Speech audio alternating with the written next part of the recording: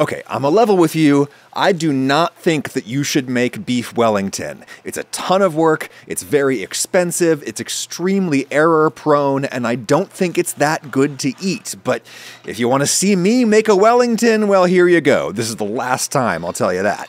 Maybe I'll throw a few usable ideas your way.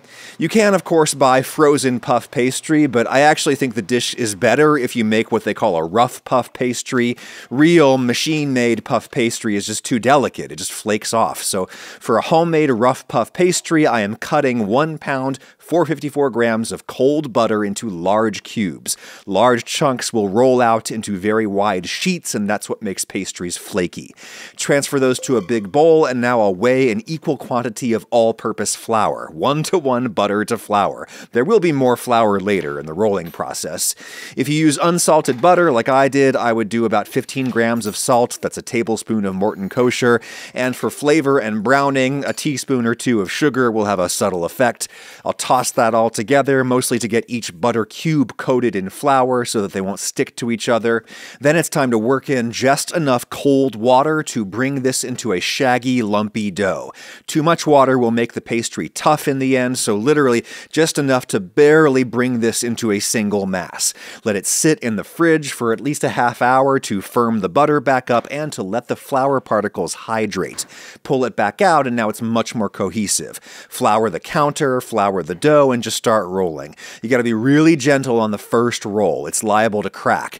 Just roll a little and turn, roll a little and turn. Turning ensures that the bottom is getting floured and it's not sticking, and it helps you to roll every part of the dough evenly. And try to get it into something like a rectangle until it's about yay thick, a centimeter maybe.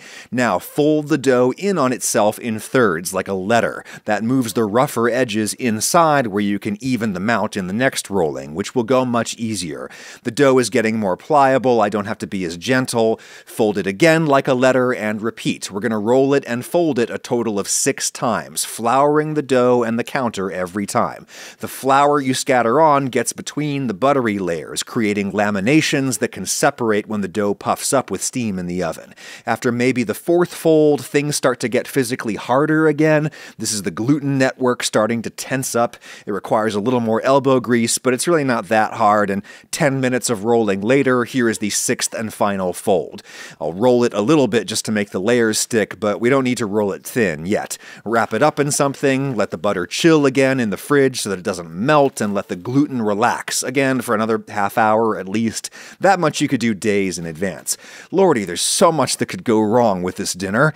It's almost as hazardous as the internet, but you know, I'm safer there with Aura, sponsor of this video. I mean, you've seen the internet, right? I work here all the time, and so I've gotten extortion attempts, people threatening to expose my secrets unless I send them money, which of course I don't. I send them to the FBI, but Aura can help me nip that in the bud. Aura is an easy-to-use app that protects you from scammers and hackers by scanning the dark web, looking for your passwords and such, and it alerts you fast if it finds anything. Aura found my stuff 14 times. Then there's also the People Finder websites. They scrape public tax records so that they can publish your physical address and stuff like that. Aura will send takedown requests to those sites on your behalf regularly. You get real-time alerts on suspicious credit activity, computer virus protection, parental controls. It comes with a VPN and a password manager, one app that does the work of 7 others. And it's not just about security, it's about reducing robocalls and other annoying stuff like that. If you sign up right now with my link in the description, Aura will give you a free 2-week trial. Find out how much of your private information they find over those 2 weeks. Aura.com/Adam to get your free trial, or scan the QR code. Thank you, Aura. Anyway, I now need to prep my beef. A Wellington is made with a center-cut tenderloin roast, and assuming you can use the extra meat elsewhere, it's probably a lot more cost-effective to just buy a whole vacuum-packed tenderloin. The butchery is not that hard. There are 2 extra muscles we need to get off. This one up at the fat end is the iliacus muscle. You can see the seam of gristle connecting it to the main psoas major muscle. If you're unsure, literally just pull it and it will tear along that seam, up to a point, you may have to get in there with your knife and finish the job, but if we didn't take this off, all of that connective tissue between these muscles would be inside our roast, and that would be gross. The iliacus is a great mini roast that you can use another day. Then there's the psoas minor muscle, also known as the chain. It's a very thin, long muscle that runs alongside the psoas major. Again, if you just pull, the seam will present itself. It's the first thing that tears. The chain is full of tasty fat. It's great for kebabs. We're left with the psoas major, which we just need to trim of all of that exterior connective tissue, especially the silver skin there. Just get up underneath it and shave it off. You don't have to get every gram of it off, but most of it. It's super chewy. Then there's also big globs of intermuscular fat you probably want to shave off, especially on the flip side where the vertebrae used to be. I'm less worried about trimming fat. There you go, nice and clean. Now, really only the center portion works for a Wellington. The ends are too thin. They'd be horribly overcooked. Use those for something else. I'm going to freeze all of my edible trimmings for another day. That center cut roast, fully butchered, would probably cost about as much as the whole tenderloin. Season that 2-pound roast aggressively with salt and pepper. There's a lot of meat there to flavor, and I'll massage that with a thin film of oil before dropping it into an extremely hot pan, as hot as you can go without burning anything. The goal is to get some brown flavor on the outside of this while cooking the inside not at all, so I'm gonna roll this around and then not a minute later out it comes. But while this pan is hot, I'm gonna drop in all of my inedible trimmings, all of that silver skin and everything. This will give flavor and body to my sauce. While that browns, I'll roughly chop some shallots. I would use a whole big onion instead if I had one. Super rough, it's all getting strained out in the end and in with the beef trimmings to brown. Once I've got nice color all around, I'll drop in a tiny spoon of tomato paste. Not worth opening a whole can just for this, just use it if you've got it handy. Brown that for a second, and before stuff starts burning, I will deglaze with like half a bottle of red wine. You could just use water. If you want to use a little fruit juice, just use a tiny splash, otherwise the sauce will be way too sweet. The advantage of cooking with wine is most of the sugar has been fermented away.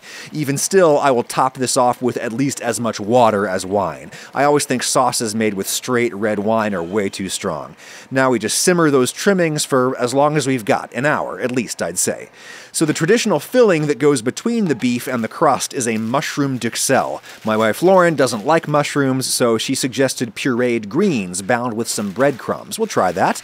I'll put in half a bag of baby spinach for color, and for flavor, I've got a bunch of fresh parsley and a few sage leaves just because I have those, some pepper, a pinch of salt, maybe some ground ginger to make it Christmassy, and then to get a moldable texture, it's about 1 part breadcrumbs to 2 parts greens. I'm using panko because it's more absorbent, and one function of this layer in any Wellington is to soak up juices from the roast so that the pastry doesn't get wet.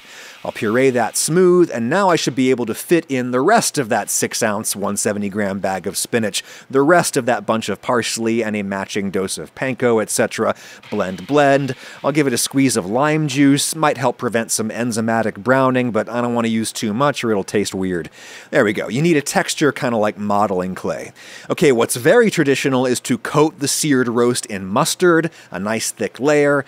Now I'm going to grab a sheet of plastic wrap and lay down enough of my green stuff to coat the bottom of the roast. Whether it's this or the normal creamy mushroom paste, the trick is getting it pretty much as thin as you can get it, which won't be that thin.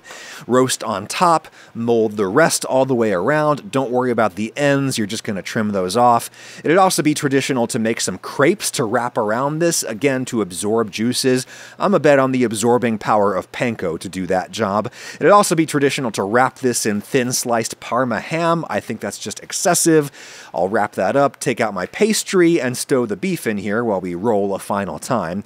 We can reuse that plastic. Plenty of flour, and now we roll into a shape that will envelop our roast, and thickness about 1/2 centimeter maybe. Oh, last thing, I need to beat an egg with a little water to make an egg wash for glue. Roast goes on. I'm going to have some excess pastry, but that's better than not having enough. You can use the excess for something else, or you can cut out little strips for a lattice decoration on top.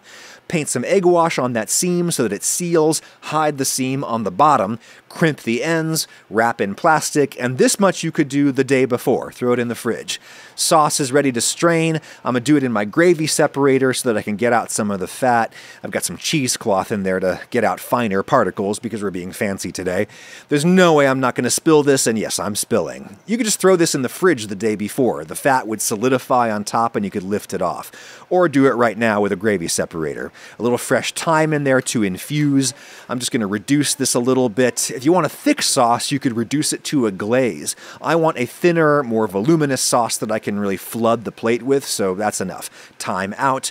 Now I will lower the heat so there's no bubbling, and I will gradually emulsify in a ton of cold butter. Monte au beurre.